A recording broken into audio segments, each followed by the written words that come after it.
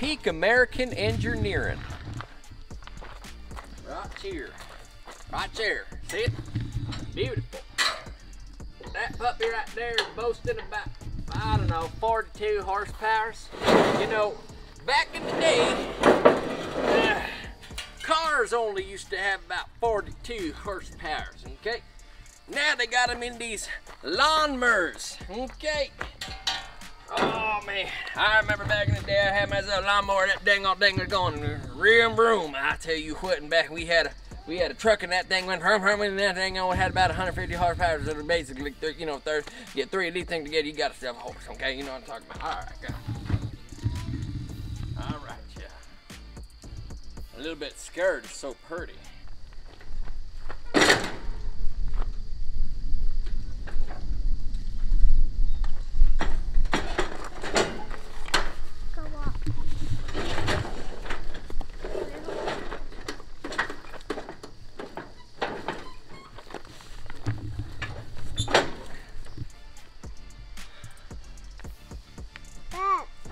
Yeah. Your day stuff. Thank you.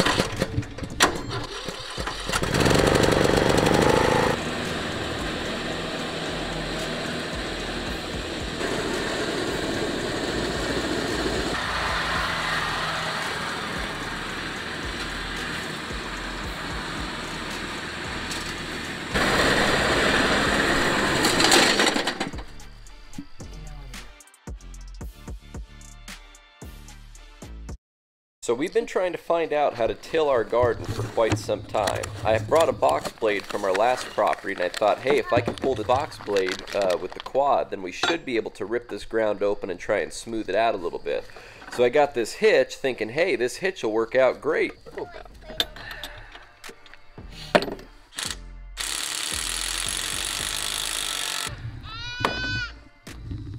This, however, turned out to be much harder than I thought.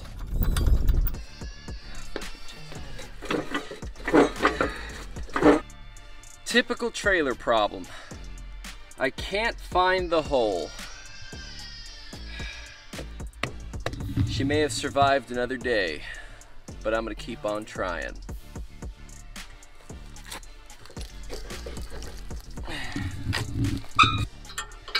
Can't quite get this to fit in this hole. This has a slight downward angle. I figure if I lifted the quad up enough, I might be able to get it over there a tad, but I might even just throw the pin in like this if I can't figure this out.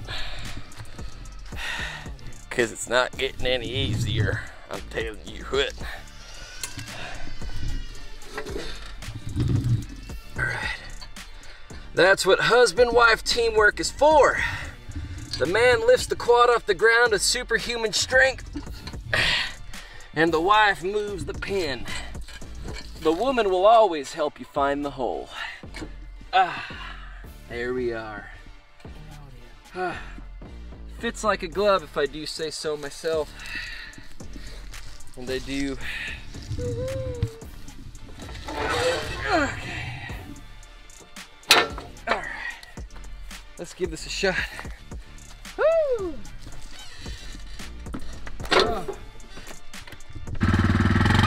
There wasn't enough weight, so I had my 11-pound wife stand on it, and it wasn't enough.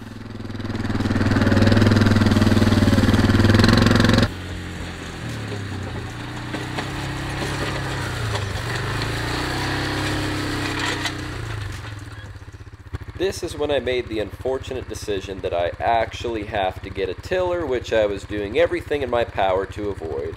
I'm just scratching the surface.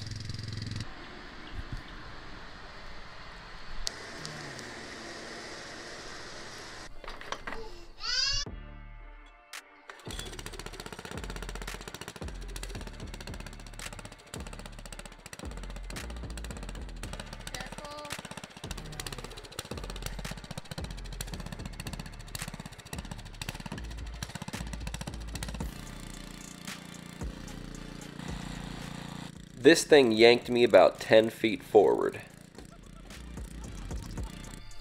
There will be no tilling today.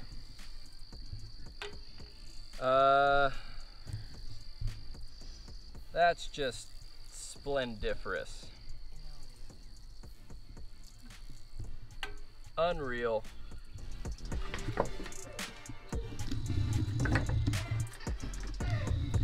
Somehow this dog found a whole darn bobcat skeleton in the woods.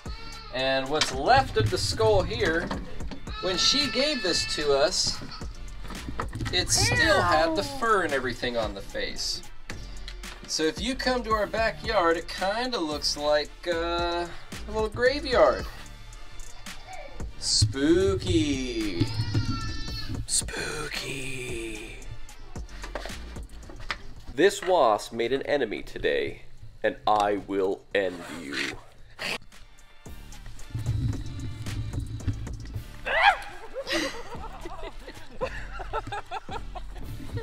It won't leave me alone!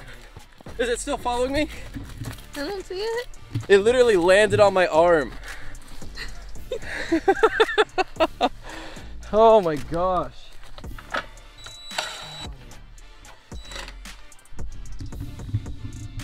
I'll go ahead and remove the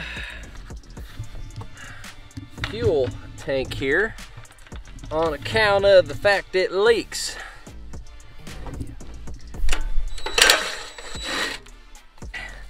This air filter is garbage. What am I stuck on over here? Ooh! Oh man, I wish I would have known about that when I went to Ace Hardware. Oh, I know what's keeping this on. Alright. Looks like the darn carburetor filter plate might have been keeping this thing on. Aha! Nice. Alright.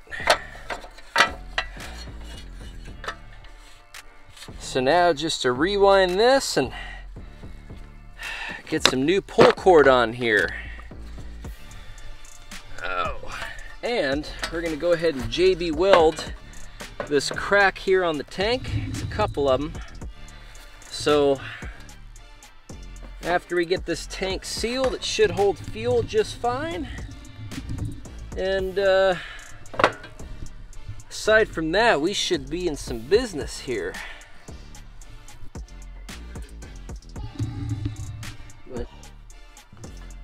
Another trip to Walmart and getting some more string because the string that I had originally gotten was too large. This one's a little bit smaller than the one that was already in there, but the point is, it works.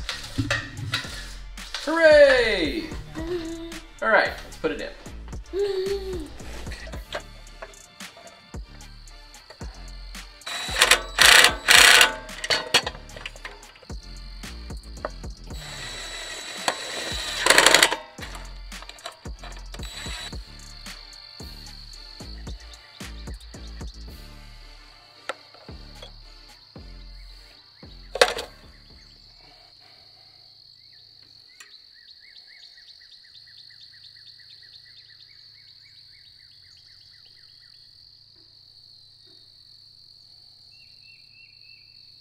Thank you so much for watching.